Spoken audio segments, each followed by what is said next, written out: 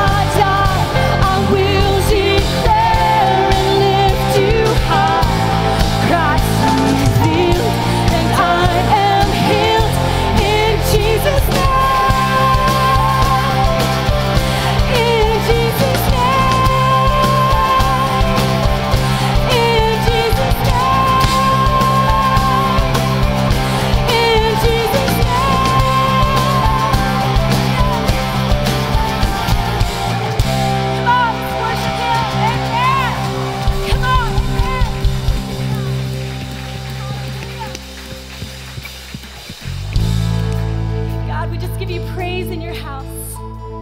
Amen. We sing of your love, God. We sing that at the name of Jesus, every knee will bow in Jesus' name. God, we are so grateful to sing to you, to sing of your amazing love. God, it is furious and fighting for us. Would you just sing this chorus out with Mary Elizabeth as she leads us? Sing to him.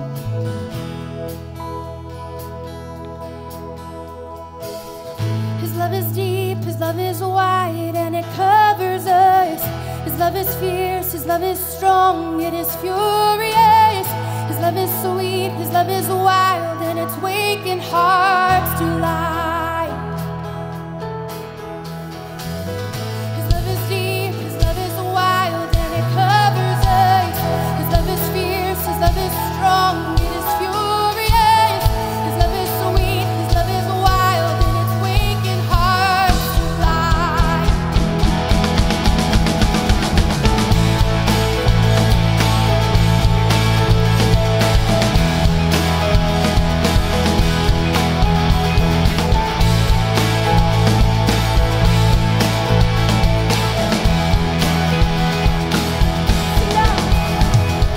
Nothing can tear us apart. The grip of his mighty love. Oh, we've only glimpsed his vast affection, heard whispers of his heart and passion, his pouring out. His love is deep, his love is wide, and it covers us. His love is fierce, his love is strong, it is furious. His love is sweet, his love is wild, and it's waking hearts to life. Father loves and sends his son. The son lays down his life for all. Oh, he lavishes his love upon us. He calls us now his sons and daughters. He's reaching out. His love is deep, his love is wide, and it covers us. His love is fierce, his love is strong, it is furious. His love is sweet, his love is wild, and it's waking hearts to life. His love is deep, his love is wide, and it covers us. His love is fierce, his love is strong, it is furious. His love is sweet, his love is wild, it's waking hearts to life. Oh, you're waking hearts to life. Oh, you're waking hearts to life. With your love, with your love, with your love. Your love is deep, your love is wide, and it covers us. Your love is fierce, your love is strong, it is furious. Your love is sweet, your love is wild, and it's waking hearts to life. Your love is deep, your love is wide, and it covers us. Your love is fierce, your love is strong, it is furious. Your love is sweet, your love is wild, and it's waking hearts to life. Your love is deep, your love is wide, and it covers us. Your love is fierce, your love is strong, it is furious. Your love is sweet, your love is wild, and it's waking hearts to life. Your love is deep, your love is wide, and it covers us. Your love is fierce, your love is strong, it is furious. Your love is sweet, your love is wild, and it's waking hearts to life. Oh, you're waking hearts to life. Oh, you're waking hearts to life.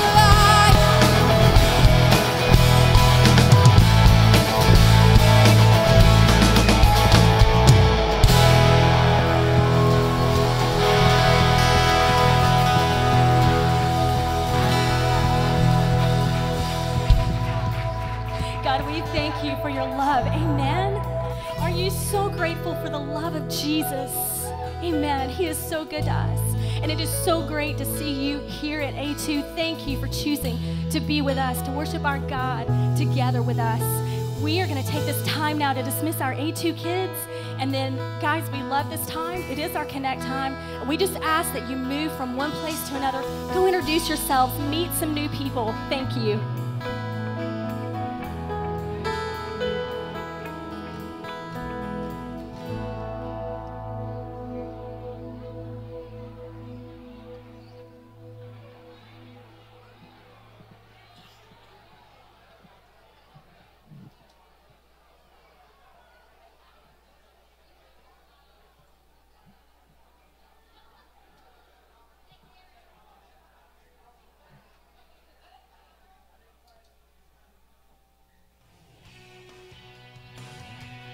Good morning, everyone, and welcome to A2 Church, especially if this is your very first time to be with us. If you came with a friend or family member, or maybe you're just new to church in general, we're thrilled to have you. Today we're continuing our new series called Escape from Zombieland. If you've ever felt trapped in a lifeless job or caught in a lifeless relationship, if you've ever just felt lifeless, this series is for you. Two of our goals at A2 are one, that you'll know you matter to God and to us. You're important and you count. Two, that you won't leave here with any questions unanswered. With that being said, in the seat in front of you, you'll find a connection card. Take it out, fill it out, and drop it in the container that's going to pass at the end of the service. There's room on the back for you to let us know about your experience at A2 today. For both guests and regulars, there's also a place on the back to let us know how we can pray for you this week as well. If you've made a decision to follow Jesus, the next step in your spiritual journey is water baptism. Water baptism is an opportunity for you to share what Jesus Christ has done for you with your friends, family, and church. The next opportunity for you to take this step is Sunday, April 13th. Sign up by marking your connection card this morning. Make certain you share your contact info. We'll look forward to celebrating your new life with you on Sunday, April 13th. It's that time again, time to man up and enjoy an old-fashioned breakfast. Billy Walters and crew will be preparing bacon, sausage, eggs, made-to-order omelets, biscuits, and more. It's all free, so sign up via the connection card today. And ladies, this is men's only. Are you new to A2? Do you want to learn more about who we are and what we're about? Then make plans to join us immediately following today's worship experience. That's right, immediately following this morning's experience, you can join us for next. We'll share the mission, values, and ministry of A2. A light lunch and childcare will be provided. Just go to the area in the foyer with the huge signs marked next immediately following today's experience, and a team member will greet you there. If you have any questions about anything you see or hear today, please stop by the guest services desk located in the foyer. Don't forget to check out our website at a2church.org, where you can get info about all the events happening at A2. You can also download free podcasts of all of our worship experiences. Again, thanks for being with us. We're here every Sunday, and we want to invite you to join us again. We're glad you've joined us for Easter and the new series, Escape from Zombieland. Hey, it's me again. Wandering around, indulging in whatever's in front of me. I know. Still haven't gotten that whole posture thing down. I could really use a shower. I should eat better.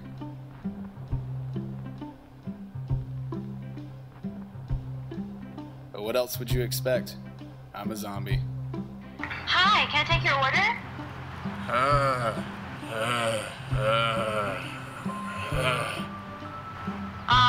Can I take your order, please? We have burgers, corn dogs, chicken fingers. Fingers. You want chicken fingers? Fingers. Okay, anything else?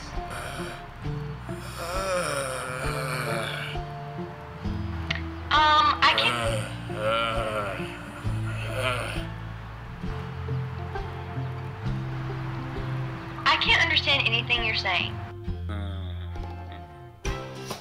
What's wrong with me?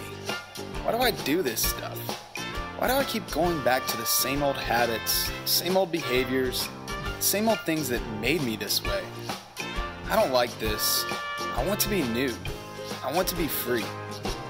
I want to escape. Maybe I shouldn't be so hard on myself. I mean, we're all dead, wandering around, overindulging in the things we wish we could break free of, going back to the habits, hang-ups, and hurts that just make us feel lifeless. And, well, in my case, dead. Discover how you can come alive. Not like me, but really alive. Messages in the series include New Way to Be Human, Loving a Zombie, Breaking Away from the Herd, Talk to Me. This series is not about therapy. It's about experiencing a resurrection. So I hope you and all your other zombie friends will join us for the rest of Escape from Zombieland.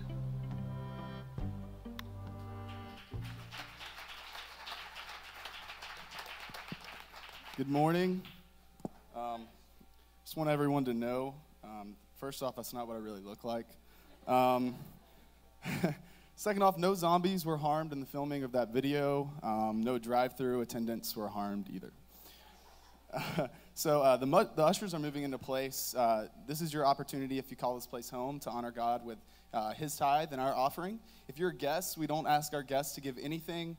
We hope that this service, this experience has been our gift to you.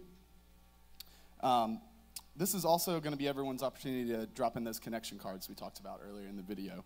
Ephesians 2:4-6 says, "Because of his great love for us, God, who is rich in mercy, made us alive with Christ, even when we were dead in transgressions.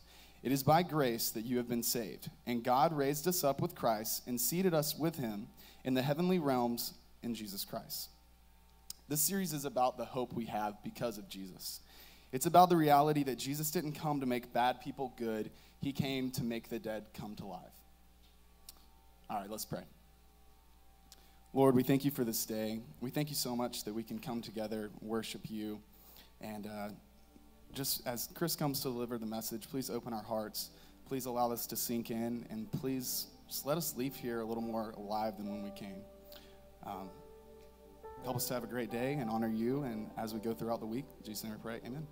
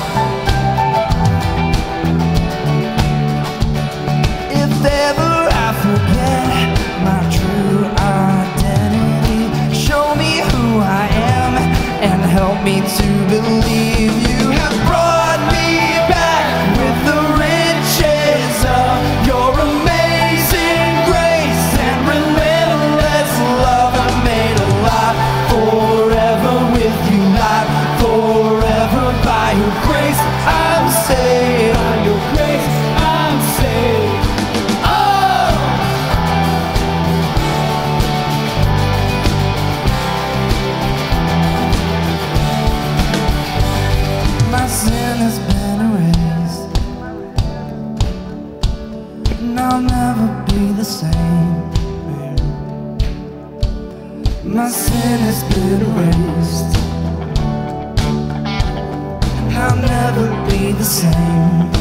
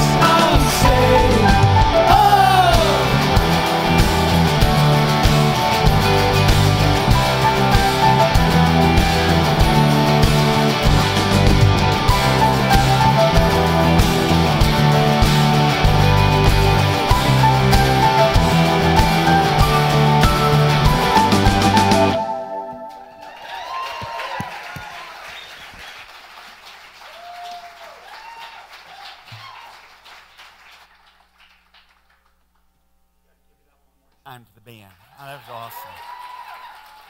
That was awesome. They're going to bring up the house lights, and as they do, I want to point out somebody to you, a couple of people. Go ahead and bring up those house lights, Bethany, if you would. Billy Walters, if you would stand, please, and Greg Gilbert. I know Greg's somewhere around here. Greg's all the way back in the back.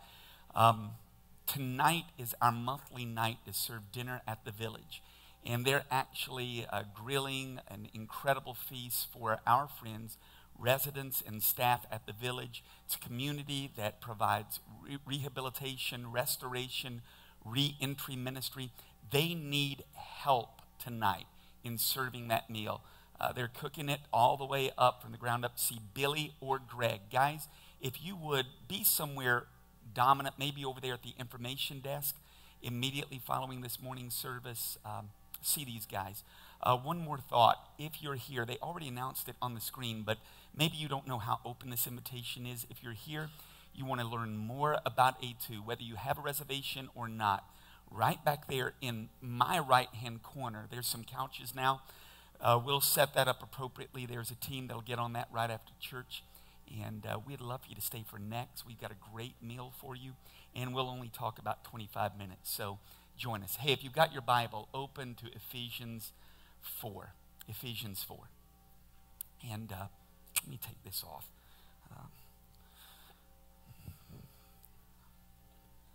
Sorry, it's the best I could find on short notice on a day like today.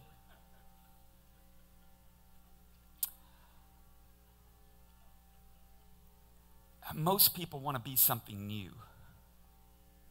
This is why the self-help section in every bookstore is huge. It is why self-help books, magazines are among the most popular on the planet. It's why some of the most watched television shows, most trafficked blogs, websites are all focused on one thing: becoming a new and better you. All of us, whether we're Christian or not, all of us seem to intuitively know something is wrong. We're not entirely who we should be or who we could be, and we feel that tension, and most of us sense the gap. We just tend to disagree on how we bridge the gap, how we reduce the tension. So I want to ask a series of questions this morning. Here's the question. Suppose someone who doesn't know God, someone far from the heart of God, who's never even had a thought about God, starts attending A2 Church. They attend weekend worship experiences every Sunday. They plug into a small group. They have a group of friends who are praying for them like crazy, lights out. And all of a sudden, something happens. They do it. They cross the line of faith. This person becomes a believer. They get serious. They become an individual who is fully devoted to Christ. They pass, just like the song just said, right out of Ephesians 2, that song was taken. They pass from death to life. They were once dead in transgressions and sin, but they come alive and they're made new. Let's suppose they hang out at A2 Church for the next 5 years. Here's the question: what do we expect? What do we think ought to happen in that individual's life? What do we believe a person who's completely sold out to Jesus looks like? If a person has really passed from being dead in transgressions and sin to being made alive in Christ, and as the song said, raised up and seated with Jesus in heavenly places, what does that look like? Now, this is something that amazes me. Most churches never provide a clear picture of what we ought to expect when somebody becomes a follower of Jesus. We have some assumptions. They aren't outrightly discussed. But if you grew up in the church I grew up in, we definitely had some assumptions. Church I grew up in, flashback a lot of years, the church I grew up in, if you became a follower of Jesus, we immediately assumed that you wouldn't drink, smoke, cuss, or chew, and we tend to add or run around with girls who do. That was just common belief system in that era. We believed you wouldn't move rhythmically to music. In other words, you wouldn't dance. We believe that you wouldn't vote for a candidate from the wrong political party, and we all knew what the wrong political party was. I'll leave it open to your speculation. If you were a girl, church I was raised in, you wouldn't wear makeup, you wouldn't wear earrings or other jewelry other than your wedding band. You would not, if you were a girl, get your hair cut. If you were a guy, you would get your hair cut, which means Jesus and Justin Kutcher wouldn't fit in at that church. It's really interesting when I think back upon the church I was raised in, what we expected involved things you wouldn't do. The church I grew up in was really, really, really legalistic. I went to my first movie in my 20s. We focused on a lot of don'ts. We rarely, if ever, got around to discussing the do's, the stuff you would do if you followed Christ. It's unfortunate, but there were a lot of things we did not expect. It's unfortunate, but if a person looked right, if they got the outward attire right, we gave them a pass.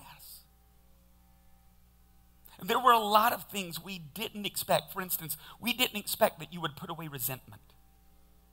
We didn't expect that people who had been feuding in the church, people who had serious disagreements with one another, and sometimes in our church there were people who got into outright fights and feuds. We didn't expect that they would reconcile and begin to genuinely love one another. Or we didn't expect that the guy or gal who had been cranky for the last 40 years, he would suddenly become joyful and kind. We just sort of expected them to stay cranky. In fact, we expected them to crank all the way to the grave. It would have surprised us if they stopped being cranky. We didn't expect somebody who had been selfish and self-serving all of their life to become sacrificial and begin honoring God and blessing others with their resources. We didn't expect sour, negative, self-righteous, judgmental people to become sweet, positive, kind, humble, encouraging. In fact, if they had taken on that persona, we would have looked at them and said, what happened to you? What changed? This is amazing and sad. If truth be known, we didn't expect people to radically and completely change. We didn't expect them to become something new. And it wasn't because we were focused on grace. Remember, we were legalists to the core. I believe it's because we had such a low view of the gospel of Jesus. We didn't believe that the power of the gospel can change us radically from the inside out.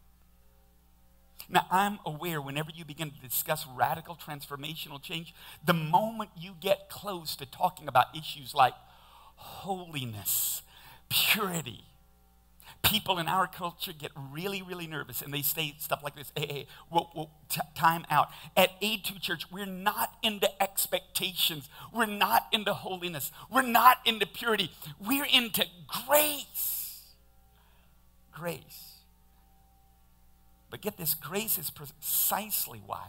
Grace is precisely why the writers of the New Testament expected people who had placed their faith in Jesus to radically change and transform.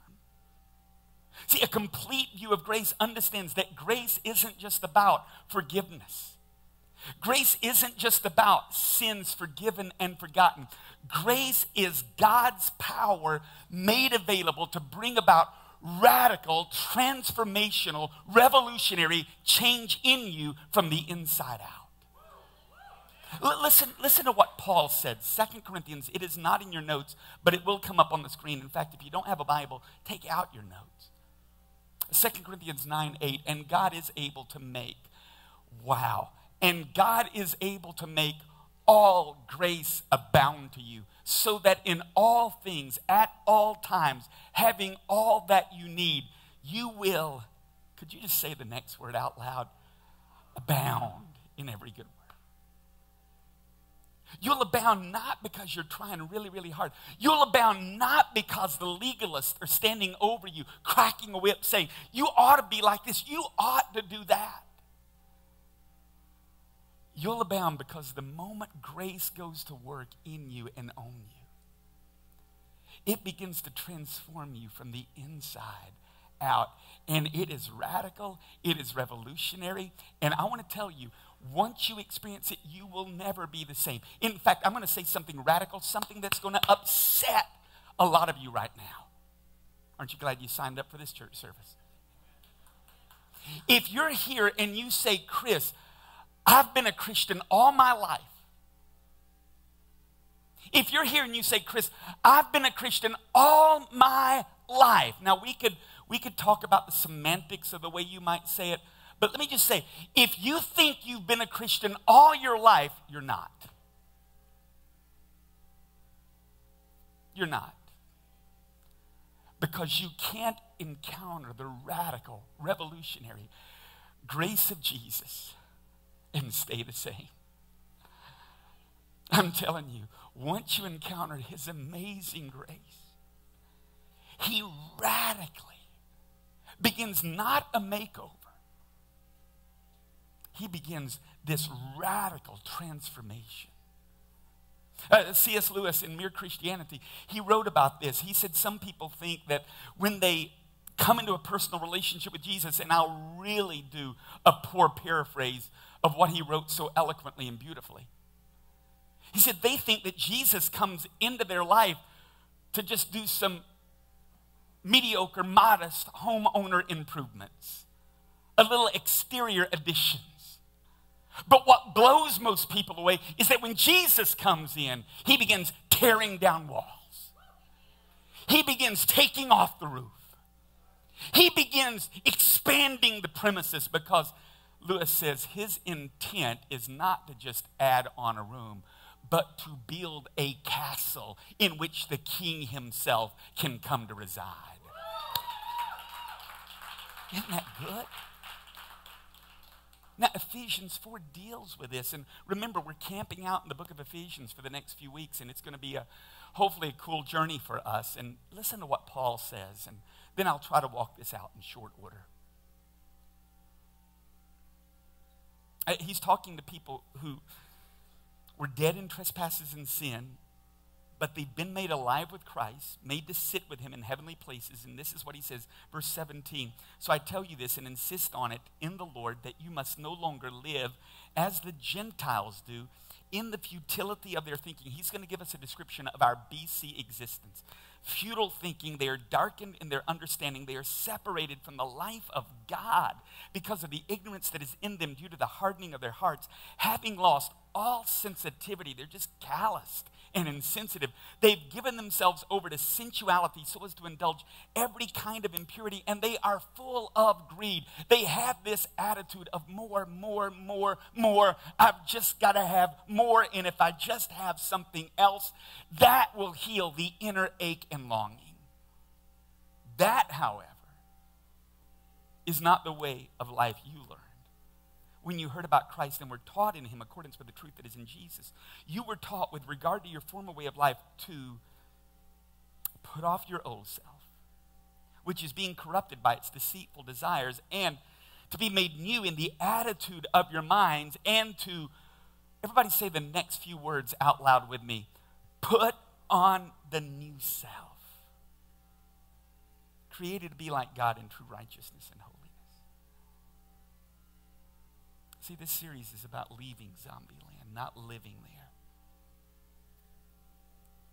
there. This series recognizes the fact that there is a lifelessness that pervades our world since the fall of humanity in Genesis 3. But God never called us to lifelessness. Jesus came that we might have life and have it to the full. This is an invitation to leave, exit, escape Zombieland, and experience life the way God intended it. So how do I do that? How do I put Zombieland in the rear view? Let me give you 4 simple steps. First of all, make a decision. Make a decision. This whole passage is wrapped around verse 22 and 24. Put off your old self, put on the new self. It's really interesting. The verb Paul uses means to strip off like you would take off a filthy, worn out, messed up, funkified, useless shirt. It means to strip off like you're taking off an old, worn out set of dirty clothes. And here's what's really interesting to me. I don't attempt to get into the Greek very often in our worship experiences, but this is so important. These verbs that Paul uses in this text are in what's called the aorist tense. And here's what that means. It means a once and forever action. It refers to a single past finished action that took place the moment you became a Christian. Paul is basically looking at these guys and he's saying, hey guys, don't forget, you put off the old self, you put on the new self. This is something, Paul is saying, you've already done. It is a finished action. And here's the point. If you really want to put Zombieland in the rear mirror, if you really want to become a new and different kind of person, it's going to require this: a concrete, deliberate, conscious, decisive, resolute, firm, determined decision. You've got to reach the point where you look back on everything that has been and determine, I don't want this. I don't want these filthy rags. I'm tired of living like this, messed up and unfulfilled. You have to look forward to the life being offered and say, I want Jesus. I want what he offers. I want to pursue the life that he and he alone can give. That's who I want to be. And there comes a point where you make a decision. Anybody remember that old hymn we used to sing? I think we ought to sing it a little more, even though we rarely sing hymns at our church. But maybe you can help me. I have decided to follow Jesus.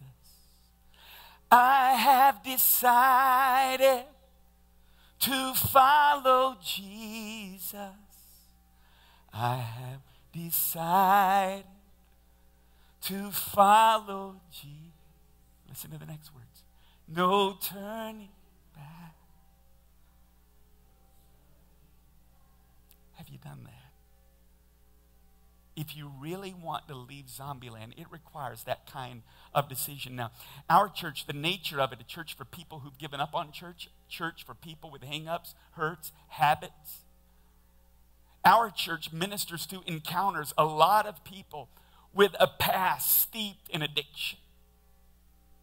And my heart is real sensitive here because I have a couple of brothers who have struggled with addiction and one brother who continues to struggle with an ongoing addiction well into his 30s. Some of you are familiar with the 12 steps in recovery programs. The 12 steps have provided an incredible vehicle for addicts to move towards freedom. What's interesting is that when a person walks into a 12-step program who is an avowed alcoholic or addict, who basically finds it impossible to stop drinking, impossible to stop taking drugs, which of the 12 steps, if you're familiar with this, which of the 12 steps reads like this? Try really, really, really, really, really hard to stop drinking. Which of the steps reads like this? Try really, really, really, really hard to stop shooting up. None of them. Not one. None of the 12 steps say anything even close to now decide you're not going to drink anymore. One of the most powerful tools that has been developed to help people experience freedom over one of the most powerful addictions. Never ask people to stop doing what they were doing because they've tried it before. It didn't work. Instead, let me give you the first 3 steps. Are you ready? Here they are. Step 1, we've admitted we were powerless and that our lives have become unmanageable. We just basically say, this is the truth about me. I'm not going to hide anymore. I find it amazing that people don't find such freedom in that. I minister to people almost every week who can't make that admission about a variety of issues in their life. Whether it's out of control anger, a porn addiction, they will never just surrender and say, I'm powerless. and I can't do anything about what is gripping me. My life has become unmanageable. Step number 2, we came to believe that a power greater than ourselves could restore us to sanity. Now, they leave it to some nebulous power beyond ourselves. We know who that power is. We have experienced him personally. I'm not ashamed of the gospel of Jesus Christ, for it is the power of God to salvation. And salvation there doesn't just mean sins forgiven. It means wholeness in life. Step number 3, though, and it's right where we have landed today in this first principle. Make a decision to turn our wheel and our lives over to the care of God. I'll just leave that up for a moment. Have you done that? It is a strange thing. If you try to overcome your past, if you try to overcome your problems, your addictions, your sin, your old life, your junk, whatever it is, by your own will, you will inevitably fail. But if you come to God and say, I surrender. And back then, when I received you, I put off the old self and I put on the new. There's hope. Now, he tells us why it's really difficult for us to take that step. Look at what he says in verses 17 through 19, and I'll just give you the bullets. So I tell you this and insist on it in the Lord, that you must no longer live as the Gentiles do. Well, time out. They were Gentiles. But he says, he's writing to Gentiles. But he says, don't live as the Gentiles do. He's letting them know something. Sometimes we get so comfortable in our culture that we assume the characteristics of the culture without even knowing culture has defined us. Don't live like the Gentiles do. And he describes the way they live, the futility of their thinking. They're darkened in their understanding. They're separated from the life of God because of the ignorance that is in them due to the hardening or callousness of their hearts. They've lost all sensitivity, and they have given themselves over to sensuality so as to indulge in every kind of impurity, and they're just full of greed. 3 characteristics of zombified people. You ready? Let me just fill in these so I can get to the hope. Futile, empty, or purposeless. Don't live as the Gentiles do in the futility of their thinking. Paul is saying there comes a point in the life of everyone who decides to follow Jesus Christ where they look back on their BC life and they realize, wow, that was just so futile. My life before Jesus was meaningless and purposeless. I didn't realize it then, but without God, there was no point in existence. See, what they're confessing is what Paul said. In him we live, in him we move, in him we have our being. So life apart from Christ means nothing. 2, he says, they're hardened and calloused. What does it mean? That means it's tough for the gospel to penetrate. 3, they're enslaved by self-interest and self-centeredness, driven by appetites, lust, desires. That's the truth about zombie. If you've not read up on your zombie literature, they're just read by or driven by impulse, right?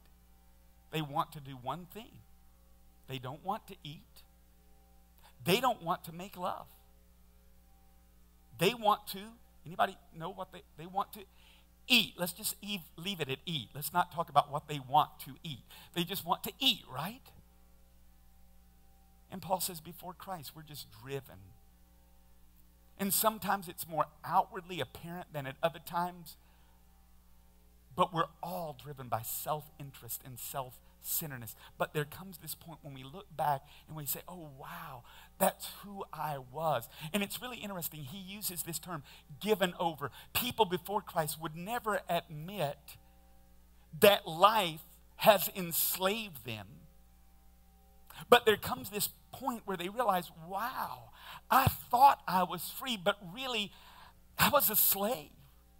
I was a slave to all of my desires, my interests. I want to serve a new master. A master who wants what is best for me and wants to transform me into something new. Here's the second way to escape Zombieland. First of all, make a decision to let Jesus change you, transform you from the inside out. Put off your old self. Put on the new. Again, the Greek verb. Janet, can you help me with my garment bag there? Please. The Greek verb that's written here is the Greek verb for taking off or putting on a piece of clothing, a garment, or a coat. And this takes place when? The moment you ask Jesus in. It's really interesting. First century culture, they would use this expression, put off, put on, to often refer to behaviors or virtues. In other words, they would use it to say things like this, put off hate, put on love, put off laziness, put on diligence. But nobody in the first century used it like this, put off your old self and put on the new self. That was radical. It was radical because of this. The hope of the gospel isn't that Jesus came to give you a makeover or remodel. It's not even that he came to perfect or improve upon what was already there. The hope of the gospel is this. Jesus Christ came to make you entirely, completely new from the inside out. So he appeals to them. Now, it's interesting when he gets later on in this chapter, he's going to refer to a specific set of behaviors. He's going to talk about putting off falsehood or lying, speaking truthfully. Don't sin by letting anger control you. I want you to work hard. I want you to stop stealing. Don't use foul or abusive language. Get rid of rage, anger, bitterness, harsh words, slander, and the like. He's going to get down to some behaviors later on in the chapter, but not yet. He wants us to know that change doesn't begin with behavior modification. Change begins with inward transformation. Here's the hope of the gospel. Don't get nervous, anybody. Believe me, this body will not be modeled for anybody. But here's what 2 Corinthians, we don't get the reality of this. 2 Corinthians 5:21 says, when Jesus died, God made him who knew no sin to be sin for us. When Jesus died on the cross, he died for our sins in our place. For our sins in our place. Our sin was placed upon him. He who knew no sin was made to be sin for us, so that in him we could become the righteousness of God in Christ. Oh, if you can ever see what God did for you at the moment of new birth like this. You took off an old filthy, ratty garment. You laid it to the side. And he had something a lot better than this 40% off Banana Republic shirt. Thank you, honey.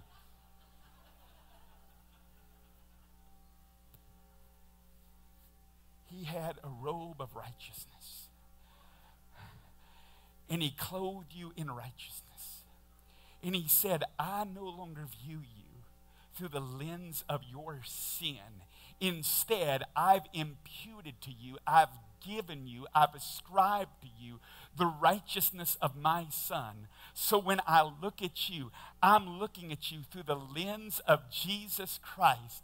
And because of that, I'll respond to you like I would respond to Jesus. Now, folks, I don't know if you're waiting for a place to say amen or what have you, but that's about as good a place as any.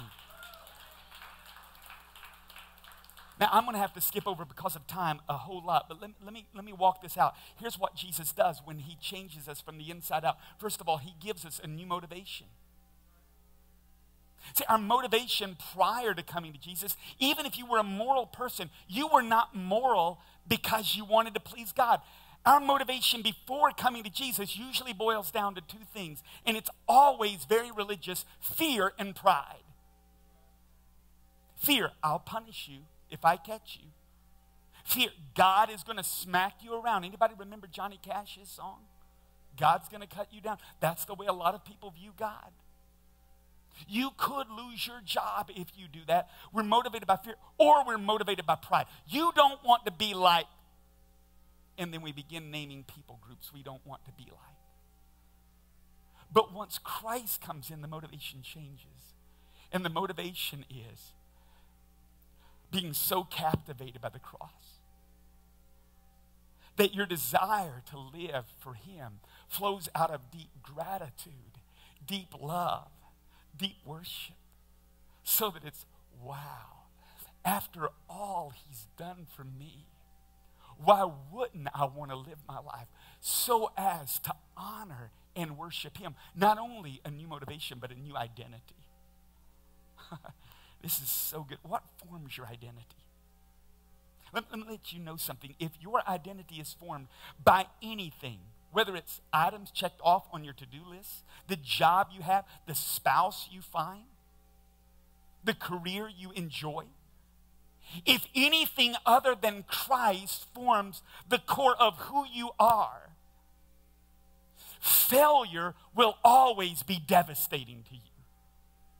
But if you really understand the power of the gospel, who Jesus is and what he accomplished on the cross through the resurrection, you understand that the gospel isn't for those who are morally perfect. It is for failures like us. But we are not defined by our failures. We're defined by what God says about us. Now, for years, I have kept, for years, many, many years, probably a couple of decades, and if I'm messing up on the timeline, I apologize. I've kept a piece by Neil Anderson with me on our identity in Christ. In fact, we've got copies of this for you at the info desk if you want it, and I keep it close to me. And occasionally, I just remind me, because I am in Christ, Christ is in me, this is what God says about me. And it would do you well to remember your identity because of Jesus. Because of Christ, God says, I'm completely accepted. He says, I'm a child of God. I can call God my Father. Because I am God's child, I'm an heir of God and a co-heir with his Son, Jesus Christ. Because I'm completely accepted, I'm a friend of God. I've been justified by faith, and I have peace with God through Jesus. I'm united with the Lord. I am one in spirit with him. I've been bought with a price, and I belong to God. I'm a member of Christ's body or family. I've been chosen by God, and I've been adopted as God's own child. I've been redeemed and forgiven of all my sin. I am a new creation. The old is gone. The new has come. My past is forgiven. The old life forgotten. Everything is new. I have been rescued from the kingdom of darkness and translated into the kingdom of his dear Son, in whom I have forgiveness, even the remission of all of my sin. I am complete in Christ. I have direct access to the throne of grace through Jesus, and I can be confident that anytime I come to that throne, I will find grace and mercy to help in my time of need. That's who we are. Because of Christ. Because Christ is in me and I am in Christ, I'm totally secure. I'm free from condemnation. I am sure that God works all things for my ultimate good and his great glory. I can't be separated from the love of God in Jesus. I have been established, anointed, and sealed by God. My life is hidden with God in Christ.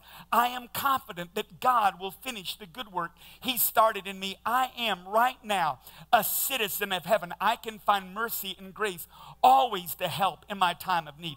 I have not received a spirit of bondage again into fear, but because I am in Christ and he is in me, I have a sound mind, power, and love. I am born again in Jesus Christ, and the evil one can't possibly touch me. That's who I am.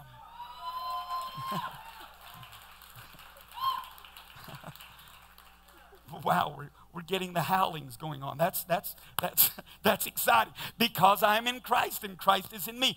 I am deeply significant. Listen, this is who we are because of Christ, not because of anything we've done. I'm the salt of the earth, the light of the world. I'm part of the true vine. Christ's life flows in me, through me, out of me. I've been blessed with every spiritual blessing. I've been chosen and appointed by Jesus to bear much fruit. I have the mind of Christ. He enables me me to think right thoughts, make right choices.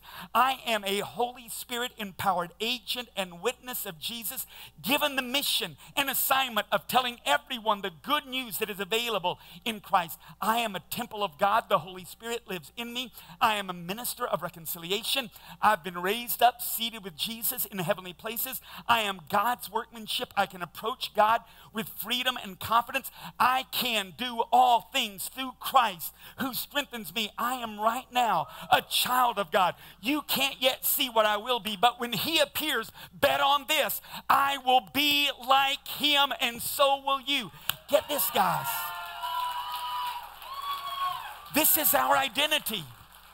I can overcome the enemy by the blood of the Lamb, by the word of my testimony, because I don't love my life so much as to shrink back from death because of Christ. Greater is he who is in me than he that is in the world. And because of Christ, I am right now a king and a priest unto God. That is the good news of the gospel.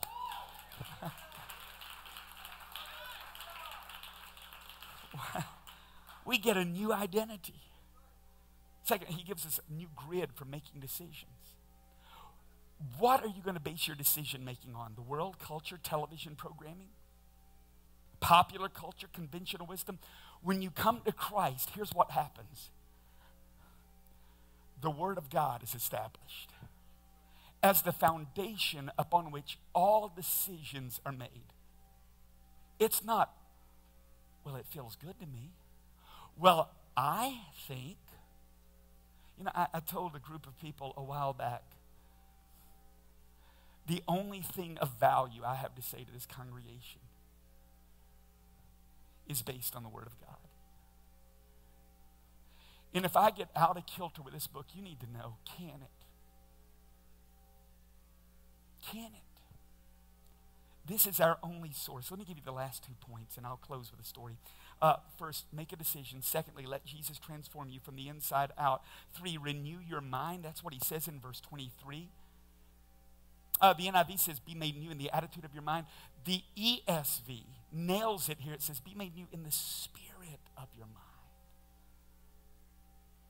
Anybody a classic kind of rock guy? I don't know that this is classic rock, but it's maybe a couple of decades old. Maybe not that old. I'm not sure. Sister Hazel, Change Your Mind. Anybody like that? Yeah, cool song. If you want to be somebody else. You know, the guy's got a nasally kind of delivery, but it's really good, right? If you're tired of fighting battles with yourself, if you want to be somebody else, change your mind. Oh, yeah. Oh, yeah. I love that song. I can't remember the lyrics. It's so awesome, though, because he's nailed it here. And it's interesting to me, he says, be renewed. In other words, this isn't something we do alone. We make ourselves available to God for him to renew our mind. I want to give you this, and then I'll give you the 4th point as James comes on up. St. Augustine, you can learn a lot about some of these truths from some guys who lived a long time ago. St. Augustine, he was something of a sex addict before he came to Jesus. I mean, he was really messed up. He would fit the description in verses 17 through 19 to a T. He would fit it. And a couple of years after his conversion and change, he was in a city he hadn't been to for some time, and one of his old mistresses came running up to him and began to be very sensual and flirtatious with Augustine. And Augustine was really polite to her. He was very kind to her. He was very nice to her. But he didn't respond the way he once would have responded. He once would have groped her, become very sensual with her almost immediately. But he didn't respond the way he used to respond, and she was confused. Why didn't he grab me? Why doesn't he want me? What's wrong? So she had an idea, and she called out to him, and I love this story. But Augustine, it is I. And I love this. He turned around and said, I know, but it is not I. Do you get what he's saying? He's saying, I'm you. Not the same guy I used to be. He was being made renewed in the spirit of his mind. And here's 4. If you really want to leave Zombieland in the rear view, stay focused on Jesus. Check out verse 20 if you would. That, however, is not the way you learned, the way of life you learned when you heard about Christ. The ESV puts it this way. The ESV says, but that is not the way you learned Christ. And even the Message paraphrases it this way. You learned Christ.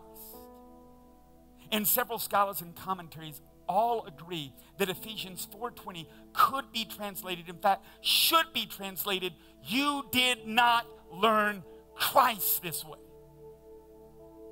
In fact, 2 of the commentaries I read said, no parallel exists in the literature of that era for learning a person. Another commentary said, the phrase for learning a person doesn't appear anywhere else in the Greek Bible, and to date, it hasn't been traced to any pre-biblical literature. You did not learn Christ. Here's what he's saying. He's saying, you want to leave Zombieland. You know more than facts about Jesus.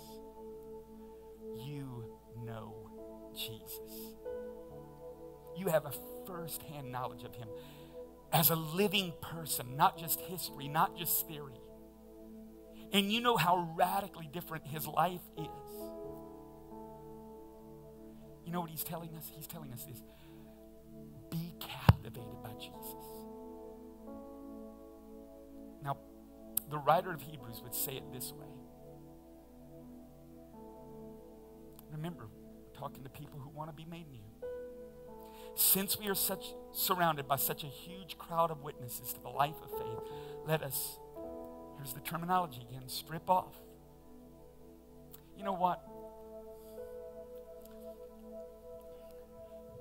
This is a finished reality. This happened the moment you became a believer. But it does no harm for you when you get up in the morning to just remind yourself, I'm stripping off the weights and the sin that so easily besets me. Right now, I put off the old self. You've already accomplished that fact. So right now, I just put it off. And let us run with endurance the race God has set before us. We do this by keeping our eyes. The NIV says, fixing our eyes. It's this. It's being captivated by Jesus. Oh, I want to tell you guys. And Ben, would you come? I want to tell you. Leaving Zombieland in the rear view is about being captivated by Jesus. Oh, I mean being captivated. I mean being captivated by Jesus. Where you keep looking to the cross. You keep looking to the resurrection. You keep looking to who he is. You keep looking to know more of him. You keep looking for him to define you. You keep your eyes fixated on him through trouble, through trial, through temptation. You're fixed, you're focused on Jesus.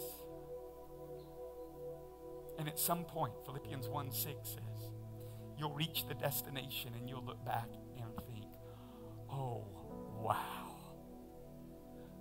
The work he did in me. And you won't even notice the work taking place because your focus isn't you. Your focus is him. That's why a guy called me at the completion of one of our 21-day fasts in the past, and he said, man, God, he did a work in my life today. So really, a guy who came out of a really tough background was raised way down Miami, grew up around a lot of people who cursed a whole lot. Didn't really know Jesus until he was well into his 40s. And he told me the 21st day of the fast, God really came through for him in a big way. And then he said to me on the phone, he said, man, I think the next thing, and this guy cusses a lot, like cussed a lot. Like we'd be at small group, and in small group, he would drop a few really interesting words. It always livened up the small group experience, I must admit. Made it really interesting. And I don't just mean the barnyard, I mean some big words. Just like he would say some of them, and then he would immediately say, oh, Pastor, I'm sorry. Which I hate. Here's the deal. I'd rather you be you as be a fake when you're around me. Is that okay? Just be you. I'm not offended. Jesus can handle it. I can handle it. And he said to me, he said, man, God just came through big time. And you know what? I think my goal for this year is I'm gonna quit cussing. And I called him by his first name. I said, that's awesome, but can I give you a recommendation? Don't focus on not cussing. If your focus is not cussing, you'll probably find yourself cussing more often than you cuss now. Would you do me a favor? Just focus on Jesus. I mean, just be captivated by Jesus. And something happens when you're captivated by Jesus. You know what happens? You turn around like 3 months down the road and you look back and think, wow, I haven't been cussing. What? Because your focus has changed. You've taken off the old and you've put on the new. Father, in Jesus' name, do that work among us. Help us to put Zombieland in the rear view. Help people today to make a decision. Help them to let Jesus transform them from the inside out. Father, I pray that they would be renewed in their mind by focusing on what you say about them and for. I pray that they would stay focused on, they would be captivated by Jesus. Jesus, Jesus, Jesus. Now, if you need to make a step towards Jesus, I'm going to invite you to pray. Just pray this prayer aloud and together, not alone. Faith family at A2, would you say this out loud? Just say this out loud. Heavenly Father, thank you that because of the gospel, I can be made new. Not just a remodel, not just a renovation, but entirely, completely new. A new motivation, a new identity, a new grid for making decisions. I receive the new life offered in Christ. Thank you, because he died, he was buried, he was raised. I can become different. I make a decision. I will follow Jesus. No turning back. No turning back. Now I'm going to invite you to stand together, if you would. I'm going to ask Justin to lead us in our closing song. And I pray at this moment, your focus would be Jesus. You would be captivated by Jesus. Prayer partners, I'm going to ask you right after Justin has finished leading us in this song, I'm going to ask you towards the end of it to come stand here. Let's be available to serve our body. If you've got anything you need to pray about, we want to pray with you. We want to pray for you. But right now, for the next few moments, let's live out this fourth principle. Let's stay focused on Jesus. Justin, lead us.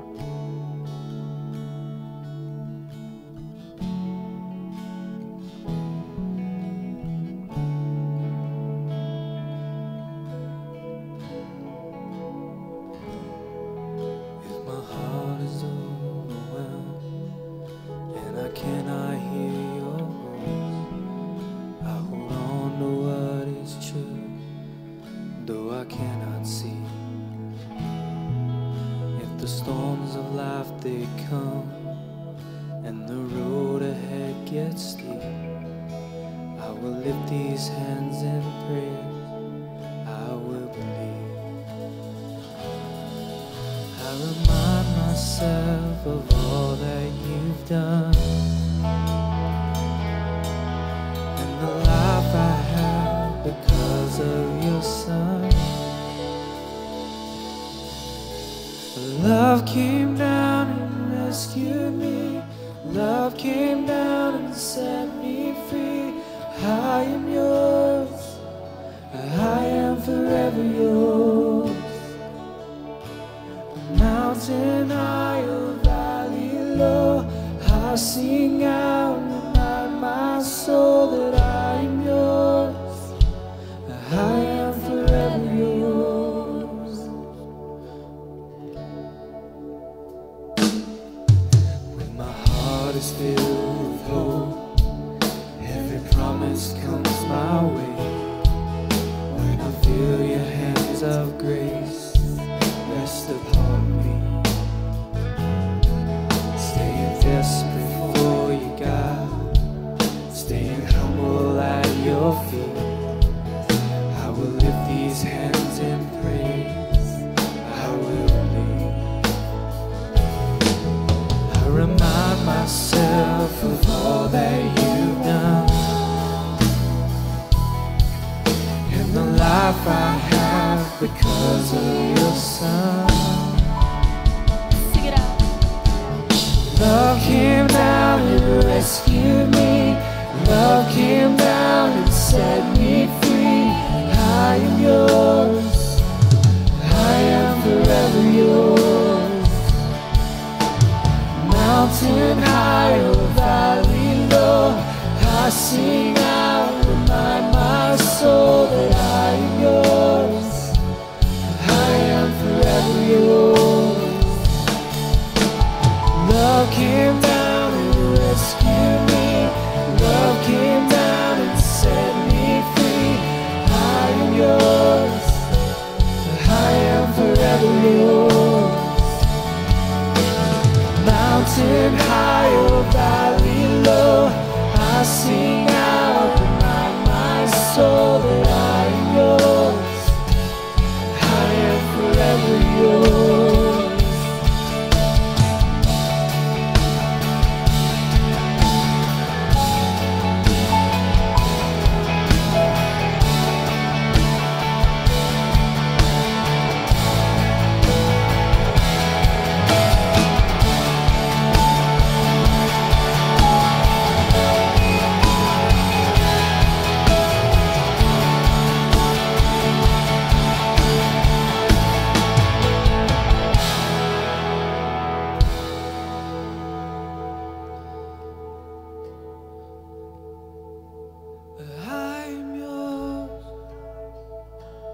I am yours for all my days. Jesus, I am yours. I am yours. I am yours for all my days. Jesus, I am yours. I am yours. I am yours for all my days. Jesus, I am yours. I am yours. I am yours for all my days. Jesus, I am yours.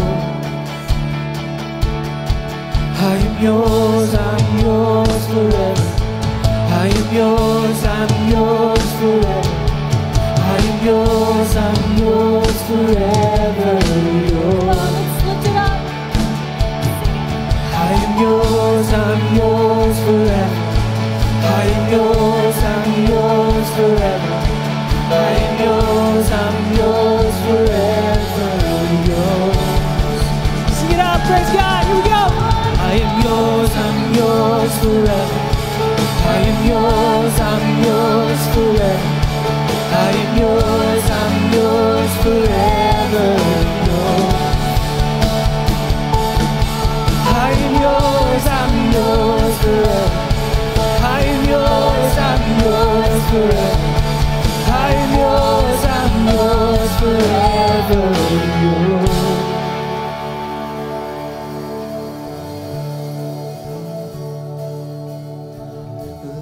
came down and rescued me. Love came down and set me free. I am yours. I am forever yours. Mountain high, oh, valley low, I sing out, remind my soul that I am yours. I am forever yours. Amen. Man's just going to keep hanging out on that progression right there. Prayer partners, will you come forward? All prayer partners, Billy and Jeannie, help us out. Some of you other prayer partners that are in the room, come on down and help us out. God bless you. We hope you have a good day. If you need people to pray for you, prayer partners will be here by the time you arrive. God bless you. Have a good day.